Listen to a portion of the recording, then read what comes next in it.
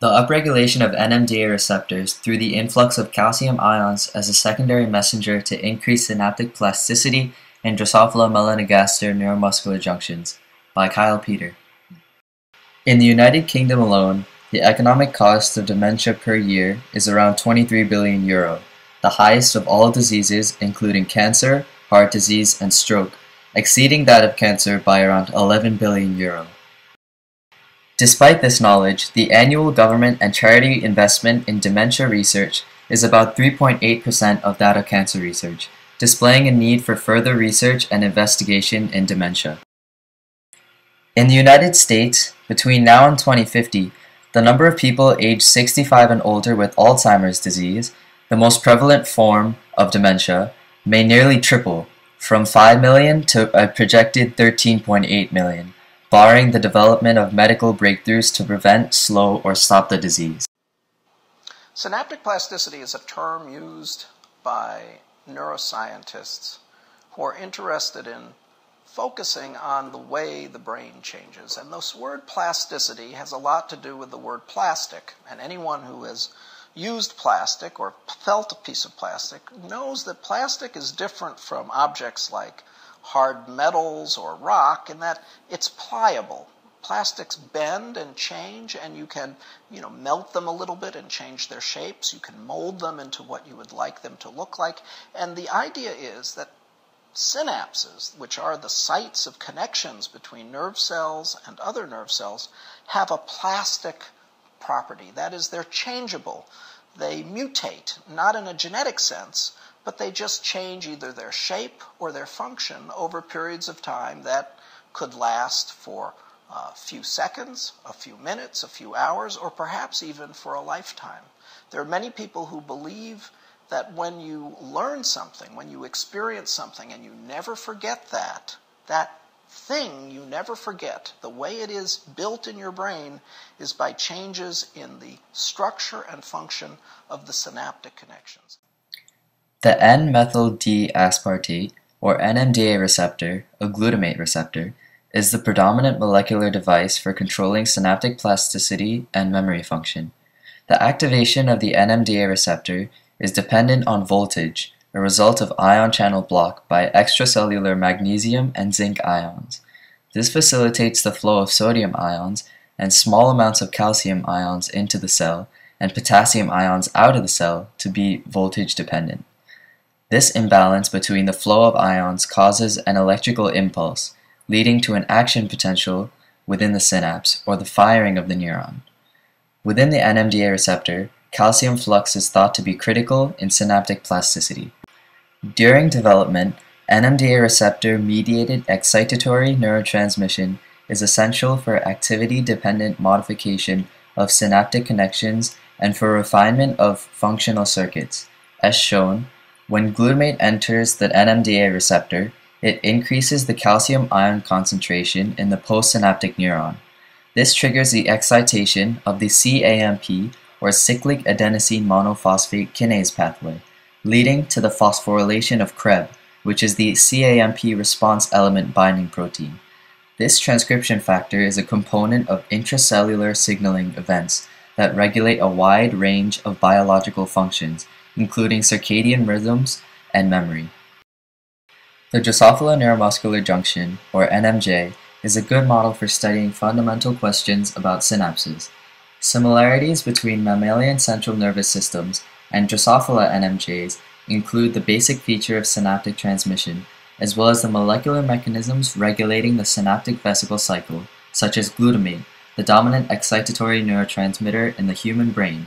Because of its large size, easy accessibility, and well-characterized genetics, the fly NMJ remains a fitting model system for dissecting the cellular and molecular mechanisms of synaptic transmission.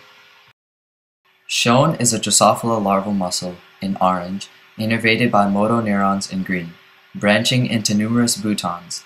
Per bouton, 10 to 20 synapses consisting of postsynaptic glutamate receptor fields and an associated presynaptic active zone are found. Subabrata Sanyal used Drosophila melanogaster model synapses to analyze cellular functions and regulation of the best-known immediate early transcription factor, AP1, a heterodimer of the basic leucine zipper proteins FOS and JUN2. Results showed that neuronal AP1 positively regulates both Bouton number and synaptic strength. Increased neuronal expression of AP1 results in a 30% potentiation in evoked junctional currents, or EJCs, indicated by the white bars, and a parallel increase in the number of synaptic boutons, indicated by the black bars. Observations from genetic epistasis and RNA quantification experiments indicated that AP1 acted upstream of Krebs, regulating long-term plasticity, or LTP. As shown in Figure A, ADF1 influences Bouton number but not synaptic strength. An important CAMP-sensitive target functions downstream of AP1 in regulation of synaptic strength. Upstream signals derive from neural activity-induced calcium ion and CAMP signaling. Figure B displays the quantitative comparison of mRNA levels by qPCR. After the induction of AP1, Krebs2 mRNA levels increased threefold, FOS mRNA levels increased fivefold, and JUN mRNA levels increased fourfold relative to the uninduced control. Along with Krebs, nitric oxide has the ability to directly affect synaptic plasticity. As a diffusible free radical gas, nitric oxide is a multifunctional messenger affecting many diverse aspects of mammalian physiology. Britt Wildeman searched for a nitric oxide cGMP signaling system at the neuromuscular junction of Drosophila melanogaster larvae. Using the sterile dye FM143 with quantitative fluorescence microscopy and an optical assay to follow synaptic vesicle recycling and release, it was shown that nitric oxide donors and membrane-permeant cGMP analogs induce vesicle release. Average fluorescence values for various drug stimulation protocols are shown. Compared to the Ringer solution control, there was a highly significant decrease in fluorescence in the group stimulated with SNP, SNAP, A-bromo cGMP, dibutyryl cGMP, and SNP in cobalt chloride saline.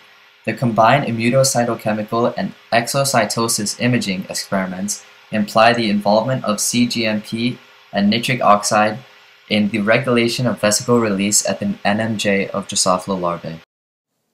The purpose of this experiment is to increase the synaptic plasticity in the neuromuscular junctions of Drosophila melanogaster. It is hypothesized that IBMX and carbachol will cause an increase in the release of neurotransmitters in the synapses, exciting the receptors, causing an increase in Krebs, which is directly correlated to learning and memory. Quantitatively speaking, this would cause an increase in CTCF, or corrected total cell fluorescence, of the neuromuscular junctions of Drosophila melanogaster.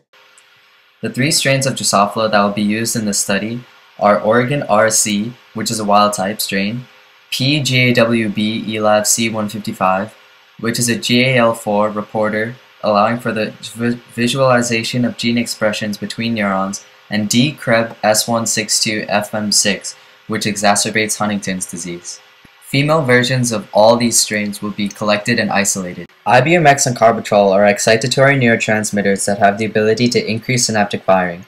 The treatment groups will include a control with no chemicals, and chemical groups consisting of IBMX or 3-isobutyl 1-methylxanthine and carbachol or carbamylcholine chloride, both at 50, 100, and 200 micromolar concentrations. They will be administered to the medium prior to the introduction of Drosophila larvae. The neuromuscular junction will be prepared through a dissection assay at the third instar larval stage of development. The FM143 dye uptake will allow for the GFP visualization of the neuromuscular junctions in vivo. GFP luminosity will be measured with the Zeiss Axiovert 40 CFL fluorescent microscope, and pictures will be taken with the Canon EOS Rebel camera. The autofluorescence of the neuromuscular junctions will be analyzed and compared using ImageJ, with the unit of data being the CTCF, or corrected total cell fluorescence. Descriptive data analysis will be done using means plus or minus standard deviations, and statistical analysis will be done with the IBM software SPSS using one-way ANOVA test and Cepheid post-hoc tests, all with significant values less than 0.05 to compare the gathered results. The following is the projected budget. The following is a bibliography. Thank you for your attention.